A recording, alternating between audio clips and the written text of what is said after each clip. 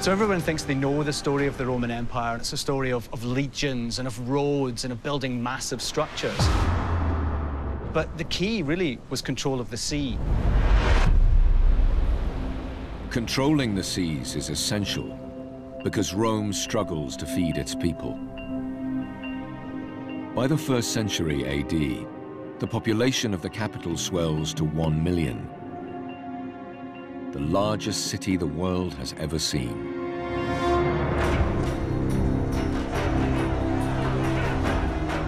And if those people go hungry, they riot.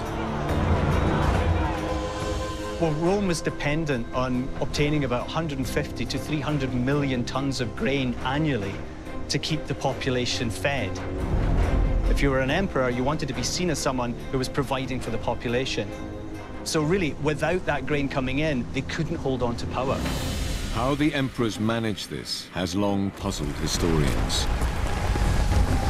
But now, buried underground and miles inland, an extraordinary discovery could unlock the mystery. Rome's challenge isn't shipping grain from the empire.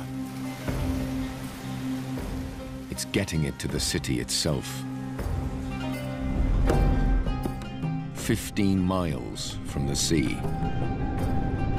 There must have been a huge port somewhere on the coast or inland up the river Tiber.